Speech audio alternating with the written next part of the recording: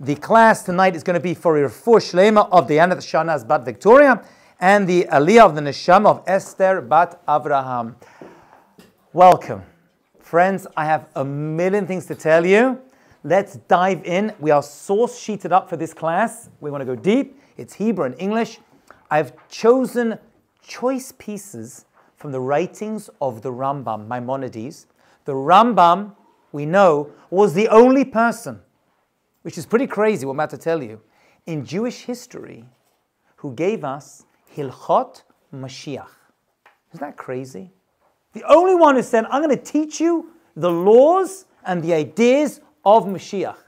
That's a pretty broad shoulders. It must be a big thing, even no one else did it. And yet he took it upon himself. Friends, we're going to go deep, because the Rambam discusses Mashiach in a very interesting place.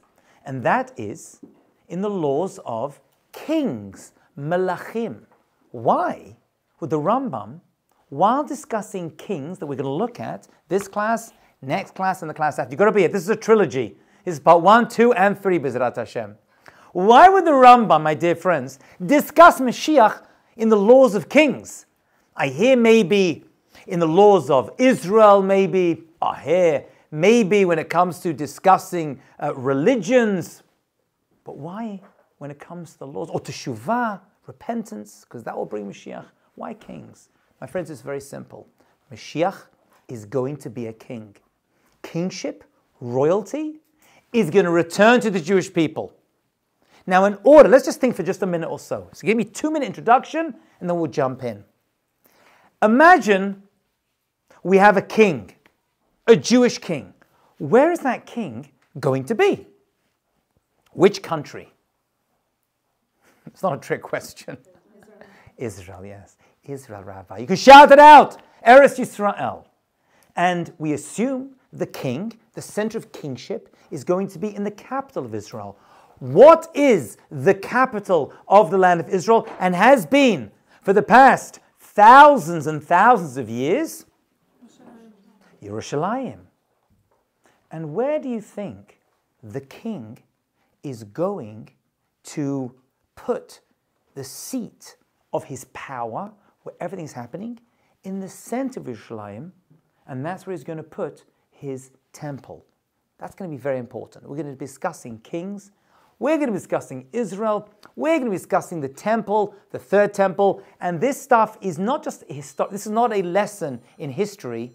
This is a lesson what's happening in the world right now. You are not, my dear friends, going to understand what is happening in the Middle East right now, in Eretz Yisrael, with all the crazy stuff that's happening to our people, and throughout the world actually, without understanding this basic information. Unfortunately, the Goyim, ironically and sadly, have more of an understanding of this information than many Jewish people do.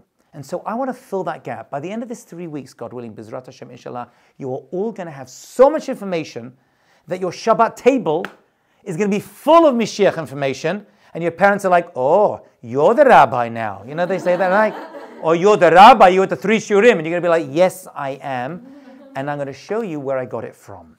So we're going to discuss Mashiach, but in order to do that, we need to figure out what's up with being a Jewish king. Because if you don't know what kings are all about, you don't know what Mashiach's about. We're going to look at the words of the Rambam, Laws of Kings, chapter 1. And this is not all of the chapters. I've just selected choice parts that elicit much interest and information. The Rambam says that there is a mitzvah, 3 mitzvot you have to fulfill upon entering the land of Israel. Now, these mitzvot were given to the Jewish people before they entered into Israel by Moshe Rabbeinu in the Torah. Now, Moshe Rabbeinu didn't get to go inside the land of Israel for reasons we don't need to discuss right now. That's the past. But whatever the Jewish people needed to do to get in that time, we are going to have to do to get in again. You understand? There's a pattern and it repeats itself. When I show you these 3 mitzvot, you can understand. Number 1, they have to choose a king, as it says in Devarim, appoint a king over yourselves. Number 1, you need a king, and a king needs a land, and he needs a capital. And by the way, he also needs subjects, right? You need to have subjects. You can't just be, hello, I'm the king. Hey, where is everybody?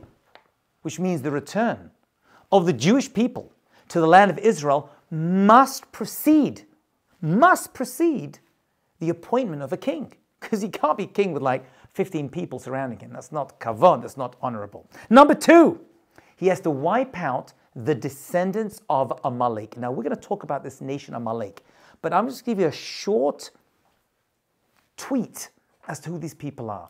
There's never been a nation in world history that have done more to hurt and destroy the Jewish people than Amalek. Now, nowadays, 2024, they're not an entire nation. They've been mixed up among other nations, but they were. And from the moment we left Mitzrayim, in the Midbar, when we were on a high, after the Makot, and with Moshe Rabbeinu and Aaron on our way to Har Sinai, boop, they came to kill us. Chutzpah. And they've been coming after us year after year. King Saul, Shaul HaMelech, had to deal with King Agag. Mordechai, who was the leader of his day, had to deal with Haman. And Mashiach is going to have to finally, completely uproot this evil that is Amalek. You know, there's many people who don't like the Jews. We know that, right? Now we all know that. Everyone knows that. Sometimes they don't like us because they're jealous of us. Sometimes they don't like us because they want our money. Sometimes they want our land. All of that is horrible, but understandable. Oh, no. Not Amalek. Amalek hate us because we're Jewish, and that's it. They will spend money and time and effort when they should be spending money, time, and effort on other things just to wipe us out. The classic example, which the modern rabbis all agree on, is the Nazis were Zerah, the descendants of Amalek. They're fighting wars on every front, and yet they have the chutzpah and the cheshek and the desire to kill Jews. What are you, Ribbon Shalom? You're not busy enough? You're fighting the British, right? You're with the Italians. What are you doing? And the Americans, what are you, crazy? Amalek hates us so much, they're going to do everything, divert all the resources, just like Haman did, and their descendants. And finally, and most importantly, this is really, these 3 points are everything we're going to discuss over the next 3 weeks. Number 3, to build the Beit HaMikdash, the third and final temple. We have to talk about that. Because if you're a king, from the days of Shlom HaMelech, that is King David's son, David HaMelech was not allowed to build the Beit HaMikdash, but he built the foundations and chose the site. But his son Shlomo, King Solomon, actually did. He was a man of peace, and he was allowed to build the first Beit HaMikdash. It was destroyed 40 years later by the Babylonians, and we were dispersed. That's the whole Purim story. We went back at the time of Ezra HaSofer, built the second temple. That was destroyed by the Romans. It's laid in ruins for thousands of years. Mashiach's job is to build that third and final temple. I must mention, because it's in my head, I was just speaking to Mrs. Namdar a moment ago about this. Right now, there are plans, and this is causing a lot of anguish among the Goyim, let alone the Jews around the world. Actually, the Goyim are more excited about this than the Jewish people are. Not all for the right reasons, by the way. In order to have the temple, you need to go up onto Temple Mount to build it, right? You can't get up there without, you can't build it without getting up there. Are you allowed to go up on Temple Mount right now? No. Sephardim, Avad Yosef says absolutely not. Other rabbis say, well, part of it you can go to, you can walk around the edges. You see some people going up there, okay? In 1967, we took control of Har HaBayit, right? Har HaBayit biyadenu, right? It's in our hands. Then, one of the craziest decisions in world history, which I always speak about, Moshe Dayan gave the keys to the Waqf. These were Jordanians who were running it, and said, okay, you can have it now. Ribbon Shalom. Such a crazy decision, it must be from Hashem. Since that time, we have struggled to control safely that entire area. Okay, we have the Kotel, Baruch Hashem, but the Kotel is an outer wall. You do realize that. There's a mountain that our first and second temple stood on. In order to build the third temple, you need to purify people. How do you purify people, Jewish people, so they're allowed to go up onto all of Har HaBayit? You need something called a para aduma, a perfectly red cow. It must be completely red. Why? We're not too sure. It's a chok. It's a statute. I will mention, since it's an advanced class, it will be a statute. When Mashiach comes, it won't be anymore. we're going to know the reason why the red cow had the ability and has the ability to purify us in order to allow us to get up there. The event hasn't happened yet, so it's a chok, but it will be clear to us at some point. Okay, that's a side point, but it's fascinating. It's like Avraham Avinu ate matzah, but he didn't know why. Many years later, his descendants left Egypt with matzah. Oh, that's why matzah should be eaten on Pesach. You see, it retroactively made sense. It may be the same with the Parah Aduma. Right now, they've got cows, red heifers from Texas. They flew them in, and next week, like we're living in biblical times, they're planning on killing them and making the ashes you need to purify people. That's crazy. That's not happened in thousands of years. But it's cows from Texas, not from Israel. It doesn't have to come from Israel. It can't be, there's many laws regarding this particular cow. It can't be worked in any way whatsoever. Has to be treated well. Cannot have a mum. Has to have not even 2 red hairs on it. 2 black hairs. Has to, everything needs to be completely red. Fine. It's kosher. Has to be made kosher food in Chos Laretz as well, right? Okay. So those are the 3 parts. So Mashiach's job is to build. This is his job. Actually, not only is his job, it's proof that he is Mashiach, to build the 3rd and final temple. Where do we get that from? Because that's the job of the king. The king has got to build the Beit HaMikdash. You see that? Great. Let's keep going. This killing of Amalek, wiping them out, and by the way, this is if they act like Amalek, they want to hurt us, which we're actually seeing today. It says in the prophet, and it came to pass that the king dwelled in his palace, and God gave him peace from all his enemies. And the king said to Natan the prophet, look, I'm living in this beautiful house, but Hashem, God, is living in the Mishkan. The Mishkan was the portable tabernacle, right? The Mishkan, which had the menorah and the Aron and the Mizbeach and the other Mizbeach, and that we carried around with us. So we had this with us for a long time. And it's like, I'm living in this beautiful palace, which, by the way, the era of David, you can still see remnants of it. Down there by Silwan, you know, I'm saying to the right of the Kotel, which, by the way, they're connecting via a tunnel right now. I was actually down there, connecting via a tunnel. You'll be able to get from one location to the other underground, as was the custom thousands of years ago. And he says, I'm living in this beautiful palace, and Hashem, you're residing in a little tent, right? That's pretty much what the Mishkan was. It was a tapestry-covered tent. This is not good.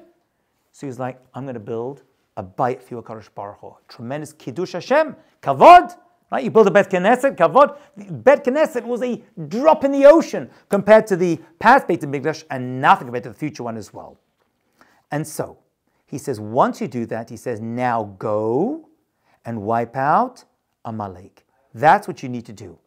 You wipe out Amalek, you build a Beit HaMikdash. Same thing is going to have to happen. Mashiach comes, wipes out evil from the world, and then we build a Beit HaMikdash. Since it's a mitzvah to a point, that means one of the 613 mitzvot in the Torah is to have a king, to have royalty. We're a royal, we forget that we're a royal nation. I know it's hard for you Americans, right? Because you don't really have royalty in this country. I mean, you have the Kardashians, but that's about it. Well, I come from Great Britain, we have Malchut. The Rambam says, right? The Moroccans have a king, right? In Sweden they have a king. Malchut, we shouldn't sniff at it. I know we make fun of them and they do stupid things and they do ceremony, but you should know, the Rambam says, it adds chashivut. You get to see what Malchut is. Even that's why it's a bracha you make when you see a king or a queen. Nowadays we don't do it because they don't really have the power of a life or death like they used to. Actually, the President of America probably has more power because he can excuse people on death row over life or death and send people to war, right? So he may have. But kings and queens used to have power. They were Jewish kings. I must tell you this, since we're discussing Malchut, were extremely powerful. We're going to see this. They were the judge, the jury, and the executioner.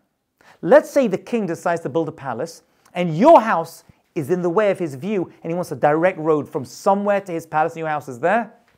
Your house is gone. It belongs to the king. That's a lot of power. That's very abusable as well. And by the way, many Jewish kings, I should tell you, abused power badly. They really, really did. Okay.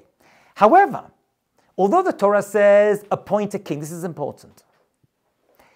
The reason we asked God for a king, and then Hashem got upset with us. He's like, why are you asking for a king? And they should have said, because this is the Torah. The reason Hashem got upset with them was because the reason they wanted a king. Rather than wanting a king is there to make us feel close, like a representative of Hashem in this world. He doesn't have to be the greatest Talmid Chacham, right? He's got to be someone we can look up to, who can lead us. A king has the ability to bring kavod shamayim, right? Because God is referred to as the King of Kings, the Melech Malchei Melachim. So you see, like a little king in this world, you're like, I can get a glimpse of what Malchut is. But the reason they initially asked for a king was so that we could be like the other nations. Oh, they have a king. We want a king too. That's not good. Our motivations for greatness should be in order to bring Hashem's name great in this world. That's the reason, my dear friends. Okay? Who appoints a king? How did we get this whole king thing? And remember, this is not history. This is going to have to happen again when Mashiach comes. So the Rambam says the best thing is, well, in Halacha 3, if you want to see, a king may be appointed only by a court of the Shivim Zakenim, the 70 elders. The 70 elders. These were great people. Among them were prophets who had the ability to decide who a king is. They're known as the Sanhedrin. Sanhedrin, okay? Now this Sanhedrin kept growing. They had trouble, they have trouble getting rid of the rabbis sometimes, so they kept adding it. Eventually it became 90 people. Then at one point it was like 130, maybe even more people.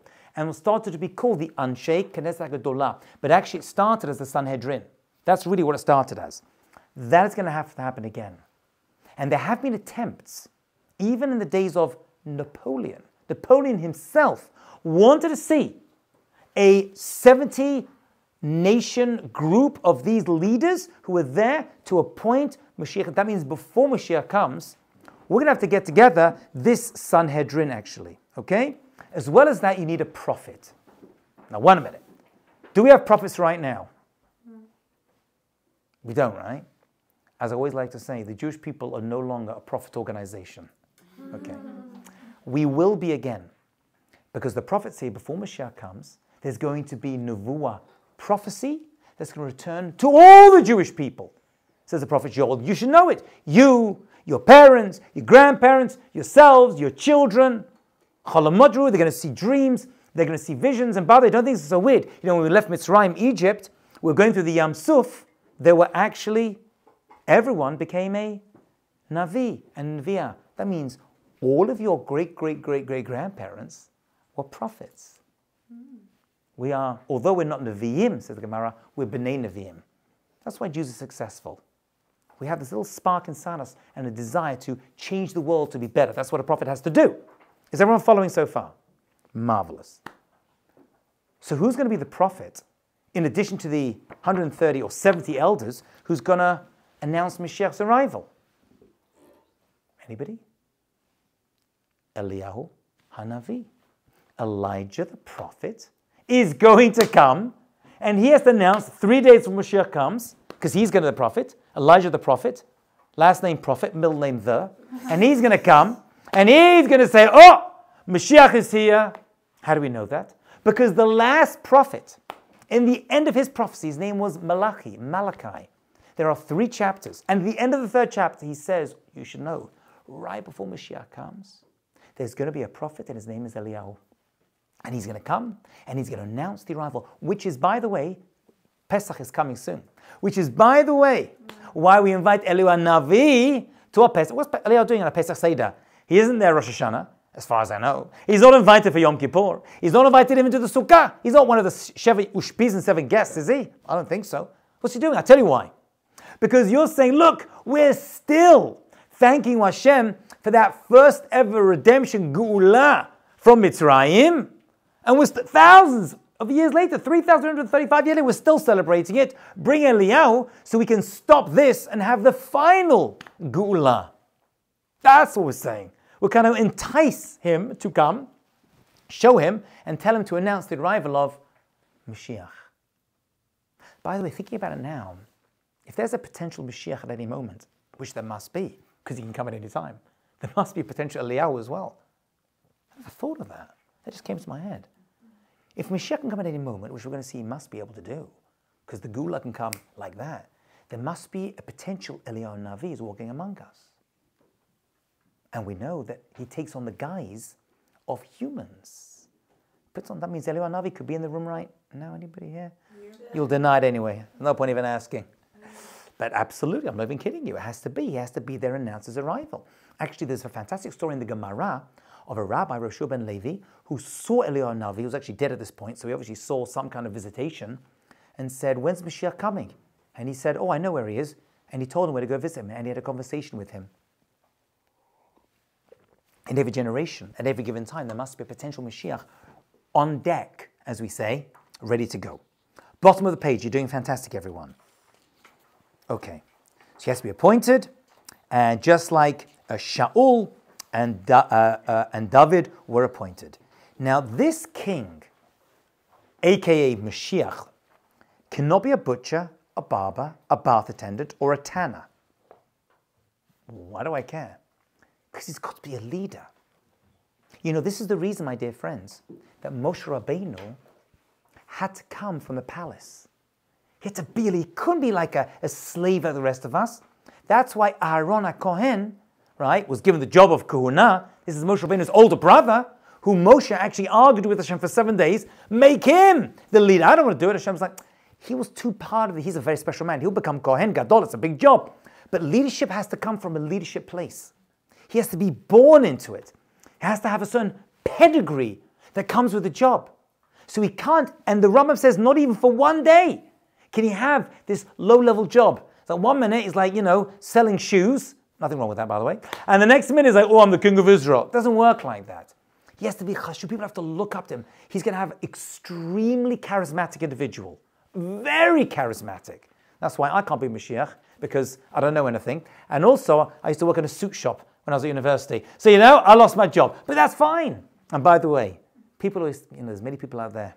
I don't want to talk about it too much, because I hear from people daily who think they're Mashiach, right? It's another problem. Many, many people, like thousands and thousands of people have contacted me over the years. I'm not even joking. Someone actually wrote a book. They typed out and then sent me a whole book threatening me recently about this whole thing because I didn't accept him as Mashiach. I'm not even kidding you. I have photos to show you after if you want to see. I'm not even kidding you. It was sent to the Safra Synagogue office. We had to call the police. Baruch Hashem. Yeah, complete divoné. Anyway, so the world is full of these people. But I promise you, you don't want to be Mashiach. It's extremely difficult. Imagine, you know, you go on vacation with 3 Jews, what it's like. Organize your class for 30 Jews. You're going to drive yourself crazy. It's too hot, it's too cold, food is not tasty enough, right? You go on vacation, AC on, AC on.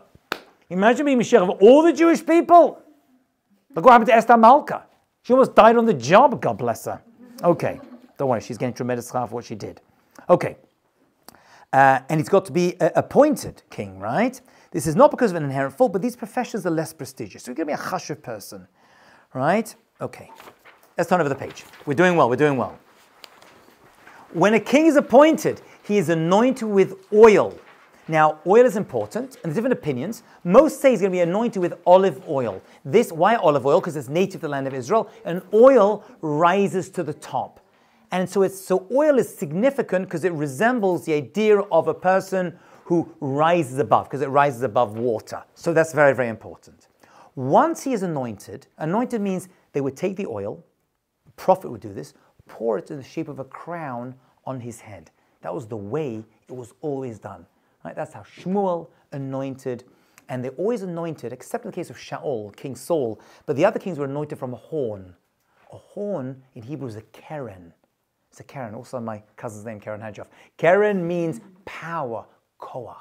It's a sign that he's going to be powerful, and by the way, that oil was oil they just pressed. But there was a little bit of oil that Moshe Rabbeinu pressed, and they kept a little bit of it, and they added just a little bit of him. It's as if to say he's a continuation of Moshe Rabbeinu. You know what I'm saying? He's like continuing in the footsteps of his forefathers. Once he is anointed, his descendants are kings forever. Kings forever. It doesn't stop. It remains in the family for a long, long time. Unfortunately, when the Beit HaMikdash was destroyed and we went into Galut, that was lost. So we don't have it. Having said that, my dear friends, I should tell you, there are people alive today who have books that show their descendancy going back. For example, many people can trace their lineage to the Maharal of Prague. The Maharal of Prague had a tradition that he came from David HaMelech, right? Because you have to be a direct line for David HaMelech. We've kind of lost this along the way, but it's going to have to come back again. I believe that the genetic data that we're all part of now, right? They're all signed up. You know, 23andMe? I go on there, and every time I'm there, I see another 5,000 Persian cousins I never knew existed before, right? So this whole thing of genealogy is actually probably going to be helpful. Right now, they do use it in Eretz Yisrael to find out if a person's Jewish or not. It's not enough alone. You have to have other source of evidence, but they add to evidence they have this whole verification of a person's Jewishness. Actually, as a side point, one of the jobs of Mashiach, you should know, is to use a special type of prophecy to figure out who is a Jew. Because there's many people walking around today who think they're Jewish and are not, and many, many more people who think they're not Jewish but actually are. And he's going to have a special prophecy that's going to help him detect who is a Jew. And those who are not will have an opportunity to convert, but only an opportunity. After a certain point, there'll be no, that's why you're seeing a lot of converts joining our people. You're seeing that? You're seeing that everyone, like every Bet Knesset has always got, like, you know, it's like the United Nations. They're all turning up out of nowhere all of a sudden. The cartel is full of people, like Asians and African Americans. This is all in preparation for Mashiach's arrival, because once he comes, it's done. The door gets closed. So this is a big opportunity in world history. I'm going to prove to you, by the way, that we're on the cusp of Mashiach coming. We haven't done it yet. But there's very, very clear signs from the prophets, like extremely clear. I mean, one of the biggest ones I must mention now, since we spoke about it, is we know the prophet tells us that, actually David HaMelech himself tells us, when you see Boni Yerushalayim Hashem, God is the builder of Yerushalayim, Nidcha Yisrael Yikanes. The ones who were kicked out of Israel are going to return. Say, what's the connection? And he says, the commentators say the connection is when you see Yerushalayim is full of Jews, packed, that you can't even walk through the streets because everyone is so crowded, like Machane Yehuda Erev Shabbat. You know Mashiach is close. Why would that be? I told you, if you're going to be king, you need a large, bustling city. So Hashem is filling up Yerushalayim with people, right? It's the only property in the whole world you can invest in that keeps going up and up and up and up because we can't start moving in. There's a war going on. They're still coming. They can't stop them coming. It's unbelievable. They'll find any way to get there. Okay, so I'm going to just run through this very quickly. Once he is king, his son takes over, then his son, and it keeps going on and on. Are people hot in here? Are everyone okay? Okay, fantastic. We'll do a little bit more. Okay, so he's anointed by a prophet. Eliyahu Navi is going to be a prophet. It's going to continue, and his malchut is going to continue forever. Once Mashiach comes, that's it. The third and final temple, thank you, will stand. You got the hint. The third and final temple is going to stand forever, forever and ever and ever, and it's not going to be destroyed. First temple, gone. Second temple, gone. Third temple, we're done. It's going to be made and never come down. By the way, the analogy that's used, by the way, is Sukkot David Hanofel. You heard that before? Sukkot David. Why do they refer to the Beit HaMikdash as the Sukkah of David? Because as you know, especially here in New York, a sukkah can fall down like that, but it can be built like that as well. And that's what it's going to be like. Like a sukkah that falls and boop, it's up like that in minutes. You're like, how did it get there? Right? How did it get up so quickly? Hashem can do that. Okay, so that's what's going to happen. So he's going to be anointed. We're going to have the prophet. Eliyahu is going to come beforehand. We're going to have the 70 elders who are all there. There's many, many Talmidei Chacham in Eretz Yisrael, which they weren't for a long time. We have the best yeshivot in the entire world, which weren't there for thousands of years, and now there are. You understand, in our generation, in your generation, the whole scene, the whole land is prepared, right, for this biblical event to happen. Okay? If, however, the king's kids do not follow in the footsteps of their father, it doesn't pass on. Right? He's got to have at least one kid who's able to continue his mission of leading the Jewish people. Okay? So that's important. Let's turn over. I'll add another piece over here. Remember the whole anointing thing with the olive oil on his head? That had to happen at a spring. And actually, you can go now. I've led many trips to Israel. And there's a place called the Gihon Spring. And they used to go there, and you see there's running water, right? You see those waters underneath, and they used to go to the gate, and they would anoint the king at that place. Why a spring? Where water comes out. So water represents Torah, and Mayim el Torah, water, because it always gives life, and water always goes down to the lowest place. So to Torah goes down to people who are humble, right? That's why we stood at the foot of the mountain, and the Torah came down like water down the mountain to us. Am Yisrael surrounding the mountain, but not only that, my dear friends, it represents life and vigorous energy. And that's what a king has to be. The king is not going to be like, hello everybody, I'm king of Israel. He's going to be extremely charismatic. People are going to be drawn to him, just like they were drawn to Esther HaMalka. You know, everyone loved Esther HaMalka. Every nation would come along, see this Persian princess. I'm in the right place for this. See this Persian princess, oh, right, in the past. You'd be like, oh, she's mine. Oh, she's, because she never told them where she was from. She did that deliberately in order to attract everybody, and also not to let Haman know that she was Jewish, because he would have probably tried to kill her. But she had to keep her ancestry silent and a secret. So she was like famous, and people say, oh, she's mine. Oh, she's Midian. Oh, no, she's Iraqi. Oh, no, she's Ashkenazi. Everyone like, she's mine, she's mine. Mashiach's going to do the same thing. Everyone is going to be extremely drawn to this individual. You know, when I was a kid, I remember this. We used to talk in school like, what kind of yarmulke will Mashiach wear? Will he wear a kippah sruga? Will he wear a black velvet yarmulke? Will he wear a turban? Will he wear a fez? Will he wear a strimal? And the answer is, who the heck cares? Who the heck cares? Ribbon Shalom, that's our biggest problem. You know, when I first became a rabbi, I'll tell you a little secret. I used to judge people by their yarmulkes. I used to think, I'm embarrassed to say this, but it's the truth, that people had bigger yarmulkes were more religious. People with smaller yarmulkes were not. Since me being a rabbi for 25 years, I now see there is absolutely no correlation between the size of a yarmulke, right, and people's Yirah Shamayim. I see people who sometimes go to work without a yarmulke, who have extreme Yirah Shamayim. I see people with big yarmulkes, big kippot, who act, I don't want to tell you. I promise you, and this is true, I don't even notice if a person's wearing a yarmulke anymore. It's so meaningless to me, I don't even see it. Let alone what type of yarmulke. I don't even see if they are wearing a yarmulke. I just don't notice it anymore. Unless I'm on vacation, I want to see who I can schmooze with, you know what I'm saying? Because like you're on vacation, you want to talk to a Jew.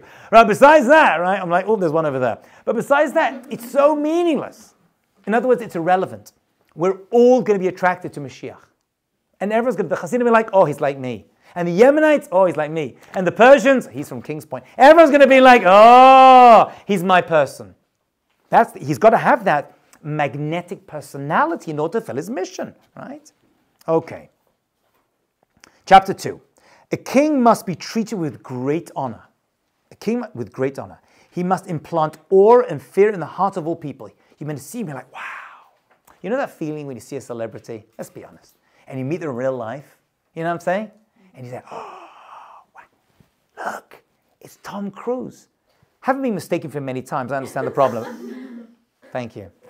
People feel that way, and I'm about to say, when I see certain celebrities, I was in LA, and I saw a certain actor who I grew up, he was in a show growing up, and I was like, and all the people were like, it's LA, we see him all the time.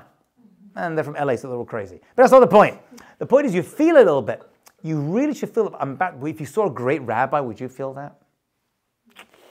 I don't know. I hope. At this point in life, I think I will, But you should feel that. You should feel that. You're going to feel the same thing with him. He says you should see him, and there should be a tremendous awe and Yirah Shamayim that should exude from him that we feel. Okay? That's why the king who was selected, if there is a king, listen, a king could have many sons who could succeed him. They had to pick the one that people felt in awe of. Okay? You're not allowed to ride his horse, or in our day and age, his Tesla, whatever he's driving. Not sit on his throne. You can't use his scepter, you can't wear his crown or any of his utensils, and when he dies, they're all burned. That's what the Rambam says. You can't say, yeah, I sat in the king's chair. I went to visit London with my family. I was actually there with my son recently, but we didn't go. But the time before that, within the past year, I went to Buckingham Palace. It's worth going to Buckingham Palace. Behemet, going inside. you know, you see a throne, a royal throne. It's a chair, but it's a royal throne. And you look at it and they rope it off.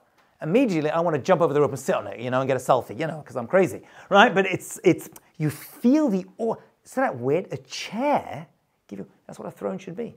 Actually, Achashverosh chose Shushan as his capital because he built the throne there. It was so big he couldn't transport it to Bavel, so he actually brought Bavel to Paras, to Persia, as a side point. Okay, so it's very important. Okay, you cannot make use of his servants, his maids, his attendants, right? It's absolutely prohibited. Even if one of his close relatives die, he may not leave his palace. When he has served the meal of comfort for Avelut, the entire nation should sit on the ground, he should sit on a low couch. It's constant, all the time. He enters the temple courtyard, and he's of David HaMelech's descendants, he may sit. Okay? For the other ones may sit in the temple courtyard, as it says, he sat before God. So even he was allowed to sit in the most holy of places. Okay? He should have his hair cut every day. Okay, I can't. But he should. He dresses himself. Now it may sound, why does the Rambam care about his hair and his clothing?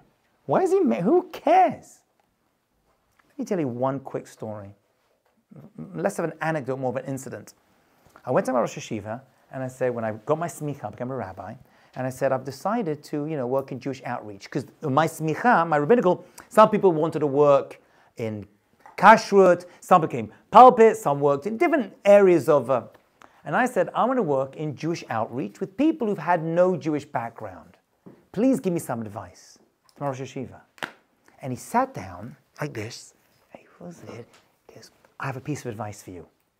Make sure you wear a clean suit and trim your beard every single day. I was like, that's it? That's all you got to say? I said, I'm going to work in outreach. Tell me to say this, teach that, emunah, Shabbat, kashrut. He didn't say any of that to me. He says, you've got to look the part. You're going to be the first rabbi. Many of these people, that's true. And sometimes the first rabbi, thousands of people have ever had a conversation with, because that's the kind of field I've been working with for the past 25 years.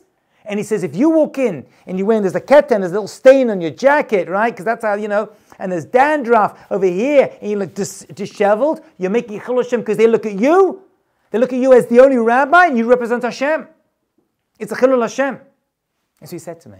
Isn't that incredible? And by the way, he was also very, very careful. He was always clean, pristine, and all his sons would come clean, put together. I'll be honest with you, I used to go to yeshiva with old school rabbis, Ashkenazi rabbis, and they look terrible. And I don't want to be like them. Right? That's why being the rabbi was a later choice. He said you have to look good, you have got to look clean and well, because you're representing a Kadosh Baruch Hu. It's a chilul Hashem, actually. That's why a kohen, if he has a ketem, if there's a stain in his clothing, he could be chayav mitah. It's a big deal. It's a big deal. Right? Same with the king. He's not just telling he's got to look good because he's got to be stylish. He's saying that he represents something very important. If you saw a cop or the doctor walks in to treat you and he's got like gravy and cholent stains all over his white jacket, you're like, I don't think so. I don't see any blood on my doctor's jacket. I want to see him clean and crisp and looking good. It's something to it. We don't live in a generation when he just turns up with his pair of shorts and treats you. That's not okay. Okay, that's why it's very, very important. And also, every nation, this is also important, when Mashiach comes, a few more minutes, when Mashiach comes, this is not just the Jewish Mashiach. He wasn't just the king of Israel. He represents Hashem for all people. Which is why the prophet Isaiah tells us that all the nations are going to stream into the land of Israel to meet Mashiach. Just say you see all these nations, at the Kotel. I was just there 2 weeks ago. There was a whole delegation from India. I know they were because they all had yellow caps on with the word India on their sweatshirts. And they looked Indian. And they're walking around, kavod, holding, praying at the thing. You're going to see this 10 times more, 1,000 times more. People coming to greet Mashiach. Ben Gurion is not big enough. I know they increased it. It's going to fill up in a minute. We have a big problem. Though there's many more airports in Eretz Yisrael. And Eretz Yisrael is going to be much, much bigger. Another discussion, not for now. The Israel you see now is very small. It's going to expand. This is because, here's the depth to it. Avram Avinu was promised the land of 10 nations.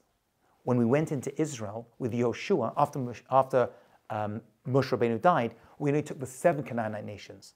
There are 3 left. Kenizi, Kadmoni, I think. we're going to get those lands, and it probably goes out. Don't tell anyone this.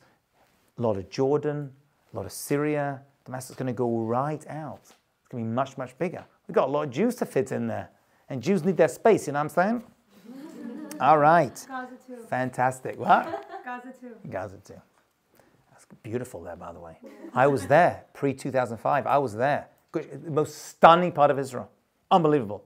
It's been a challenge for us since the Philistines, by the way, which is why they called them the Palestinians. Nothing to do with their original residents. They were called Palestinians because the Romans were like, you're a problem with the Philistines? This is Palestine now. That's all it is. There's no Palestinians. It's just a name the Romans gave us to shtuch it to us. They're still shtuching it to us. Okay. Very, very good. Great. Let's turn to the page. How long do I have? Shayna? I don't know. When you see them yawning, we'll finish. Okay.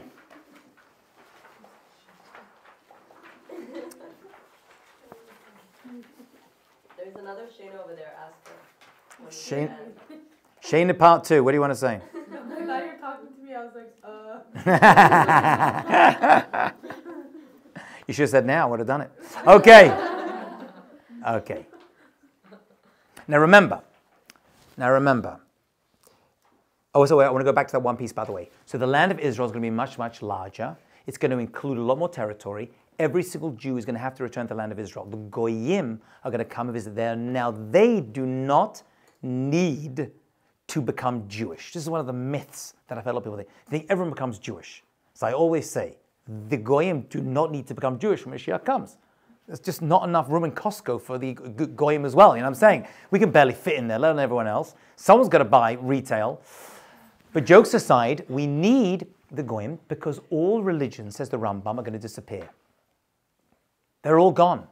Everyone is going to believe in the one true God of Israel. We do not have a monopoly on God. We have a monopoly on Torah and mitzvot, but we do not have a monopoly on Hashem. We don't own God. Every human is made b'tselem Elokim in the image of God. Every human, man, woman, and child, no matter where they're from, can find a true connection to a HaKadosh Baruch Hu. Even according to the Rambam, people come from Zera Amalek. If they don't act, they can actually change their ways.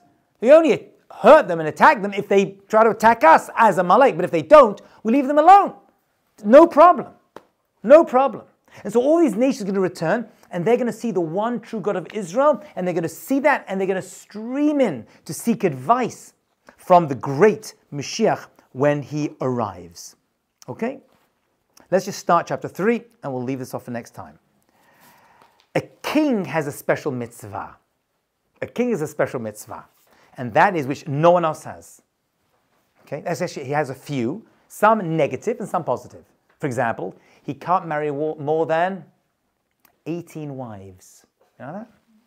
I know. I can barely handle one. And she can barely handle me. The king can take 18. Now, why that is another discussion. It's very, very interesting. But he's allowed to. Shlomo HaMelech, we're told by the rabbis, made a mistake and married many, many, many. Some say 1,000, but that's probably just like an exaggeration to say he had many, many wives. And that was his way of spreading Torah and his seed throughout the entire world, which was effective in his day. He was extremely popular. Actually, you should know, in the days of Shlomo HaMelech, the Jewish people were at the highest they ever were. You know, they didn't even accept converts in the days of Shlomo HaMelech because they thought their conversion was only because they were, wanted to be like us. And there wasn't a real pure desire for them to become Jewish. Okay? And so the, the king has that ability to attract the people and make them want to become part of the Jewish people. That's really what he is meant to be. He is meant to be doing. But he has another mitzvah, and that is to write a Sefer Torah for himself that he carries with him all the time, and another Sefer Torah that he keeps in his palace. No one. We have a mitzvah to write a Sefer Torah, but just one. He has to write two. One he keeps on him all the time, and one stays in his palace. Now, how did he carry this around with him? Some he literally carried a Torah. Some say no. He had people around him, his his entourage, his posse carried around a Sefer Torah. Right, Ari Kaplan, a great rabbi in the past generation, he said actually he had a little mini Sefer Torah with micro writing, little micro writing things, and he wore it on a chain around his neck. I call it the original Jewish bling. Mm-hmm. Right? Why would this be?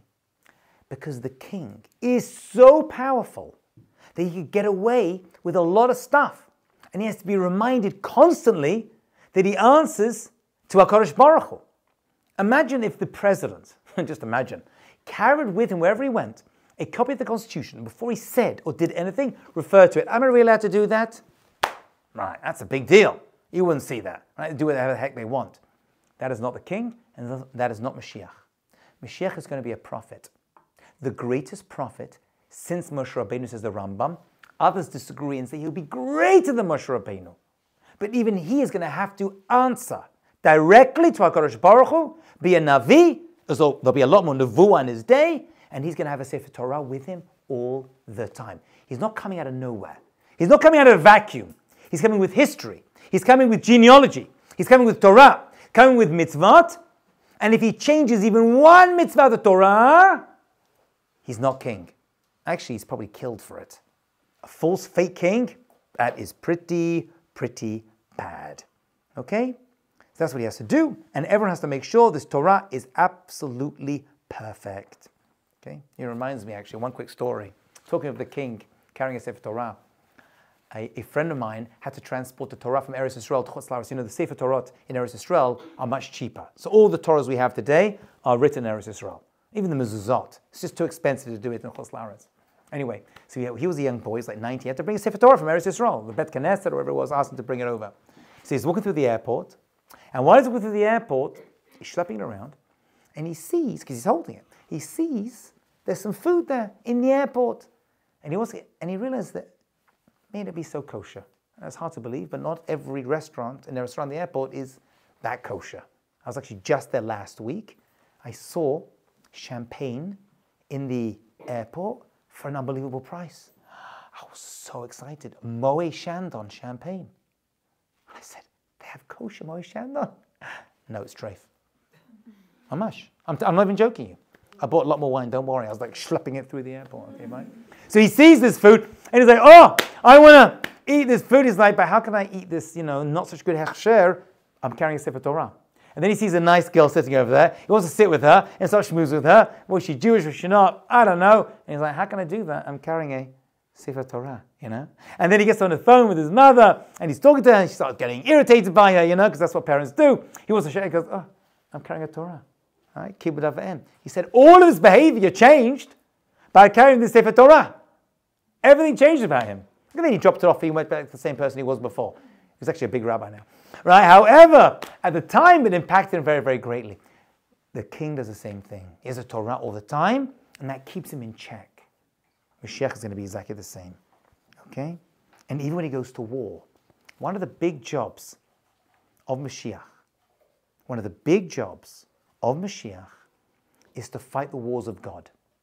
The Rambam says, if he fights these wars and wins these wars, you can even assume he is definitely the Mashiach and not just a great Jewish leader. That's one of the proofs that he is actually Mashiach. He's going to have to fight what's called Milchemet Hashem, the wars of God. Now, when I was a kid in yeshiva, I went to a very, very religious yeshiva, they would say these wars are spiritual wars. Right? These are spiritual wars. That's what it is. He's fighting spiritual wars against the Yetzer Hara and this kind of stuff. And you know what? That's probably true as well. But you read enough Tanakh and you read enough Rambam, there's going to be real wars as well. Bloodshed. And Mashiach is going to be part of that, whether at the front or orchestrating things from behind. As far as we know, Mashiach could right now be advising people, whether they realize it or not, whether he realized it or not, from behind the scenes in order to make sure that we are winning wars right now. There could be casualties on our side of those wars. It doesn't say. Actually, there's someone called Mashiach ben Yosef who actually may die in the final wars before Mashiach comes. That's actually an opinion as well. And so he went, took a Torah, and he was to inspire the troops to say, you're fighting God's wars. This is God's land, Eretz Yisrael, and you need to show tremendous kavod. This is an amazing opportunity for you to fight this war, to protect the holy land of Israel and the holy Jewish people inside it. Next class, my dear friends, we are going to visit the kings again, see what he owns, see how he uses his wealth and his great success in order to fulfill his mission. We'll do that next time. If you want to, you can take the sheets with you. Make sure you bring them back, or you can leave them here and we'll bring them back for you. Have a great and successful day. Thank you, everyone.